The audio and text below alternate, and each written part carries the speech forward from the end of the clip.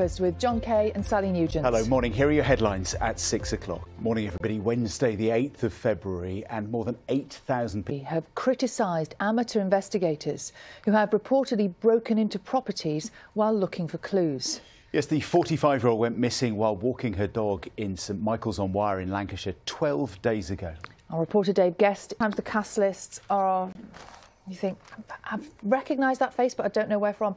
Well, look at this, everyone, because this is the cast list for a star-studded bake-off. I mean, it's really, really impressive. This is for originality. Dunno. 14,000 times in his career, which is just absolutely insane. You know, astonishing figures. And then his team lost. Yeah, they did. Where things have gone so horribly wrong, decide who is responsible and, of course, how this can stop happening again.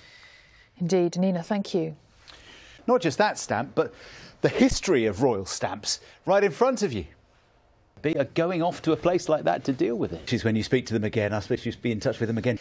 The public speculating and officers having to balance public interest with public intrusion here. Knowing it's going to be right in the middle is a bonus. Thank you very much indeed. Look forward to seeing it in the summer. Wrexham. But we've all been gripped. Not stories like Wrexham, and you know, I'm sure the drama will continue into the fifth round. Much more still to come. There is. John, you'll like this. We've got. Thank you very much.